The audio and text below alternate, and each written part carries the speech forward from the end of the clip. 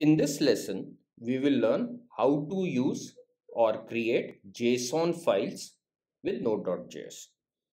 So in the earlier videos, we had learned how to do the different file operations like read, write, append, access, stat, etc. But the file was a normal text file. Here the file stores a JSON object, and that is what we will need to do. So there are two functions that JSON provides. One for converting a string to a JSON, so which is JSON.parse. So if we give the string as parameter, it will return the JSON object. And the other is for converting a JSON to a string. So JSON.stringify, give it the JSON object and it will return the string. So while reading from the file, we will get the contents as a string and then convert it into a JSON using JSON.parse. And while writing a JSON to the file, we will use JSON.stringify to convert the JSON to a string and write to a file. So let's do an exercise and see how do we use it. Define three functions: write the JSON data to a file, take inputs and append data to JSON file, and read and display the contents of a JSON file. Take the option of which function to execute from the user. Note, use the callback approach. So here we have been given this data. So this is course data is a JSON. It has a field course, which is a string, and then it has the array of students. We are using read line to take inputs from the user. So we have used them in the earlier videos for files, and if you have not seen them, the link is in the description. I would strongly recommend just have a look at them before you start doing this. So the first thing we need to do is we will define, say, a function write course data, or let's call it, say, write JSON. And what will it do? It will just write this JSON to this file name.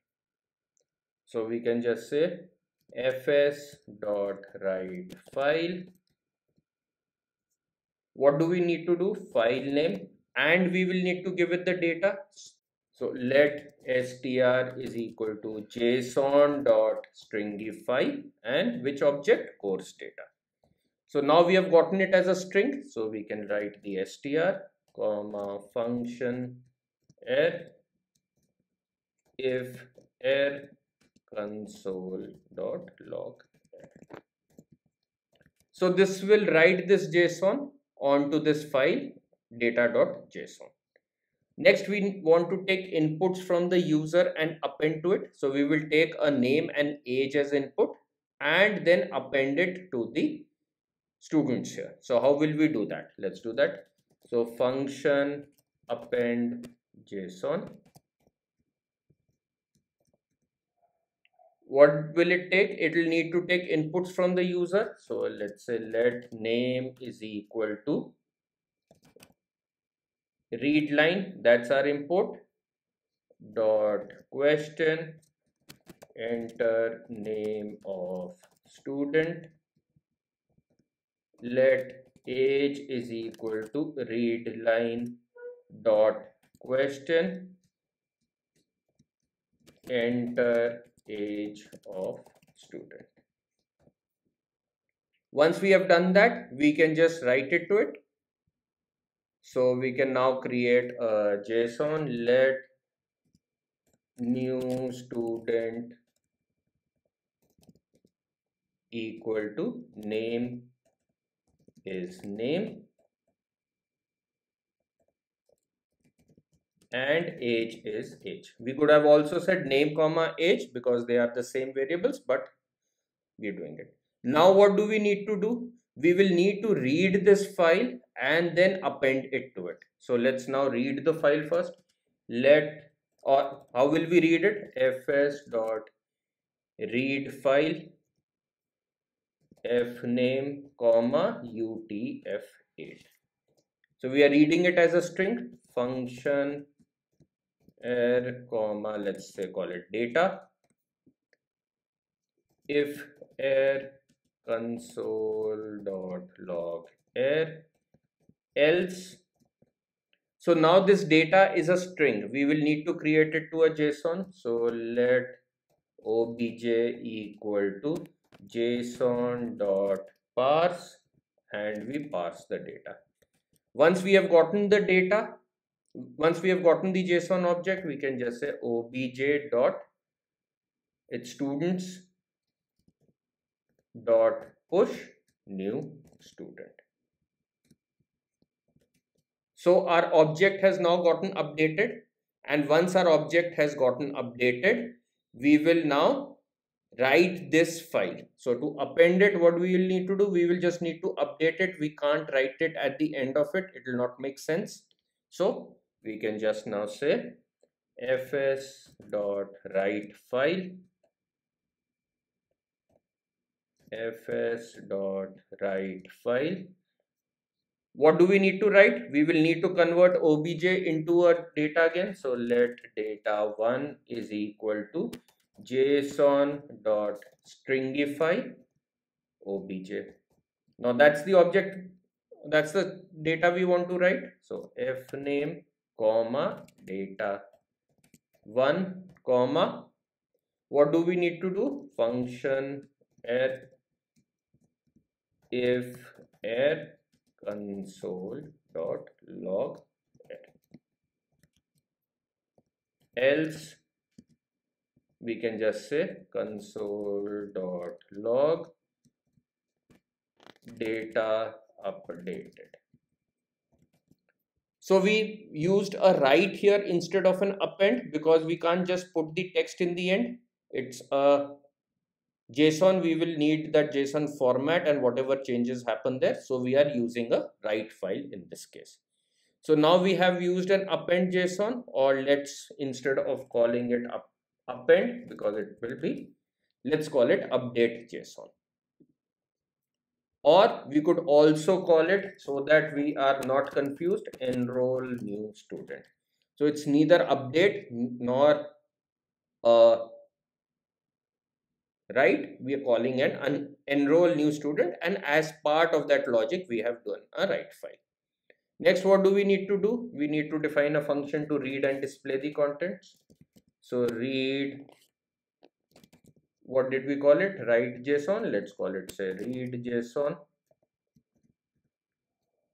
fs dot read file fname comma utf8 comma function err comma data goes to if err console.log err.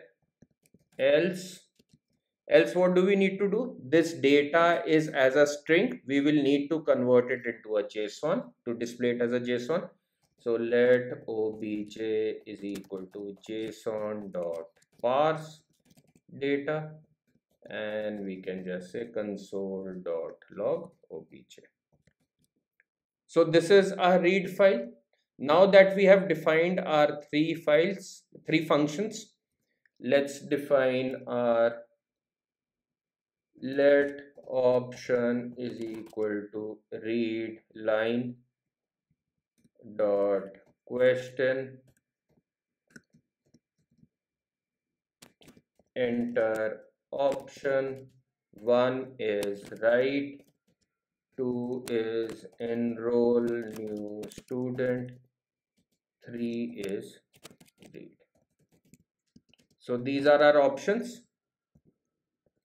We can now use a switch on option, switch option case. If it is 1, then what do we need to do?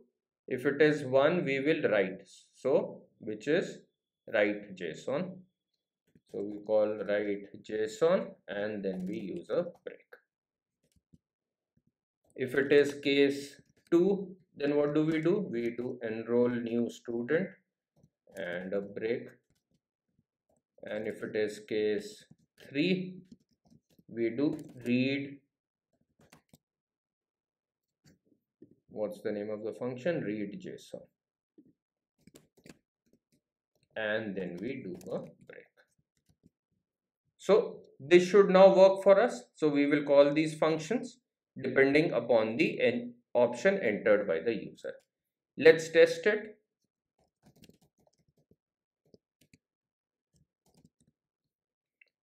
So initially let's write the file. So we have written the file. Now let's read it. So let's put in option 3. So we can see we have gotten all the details. Now let's append.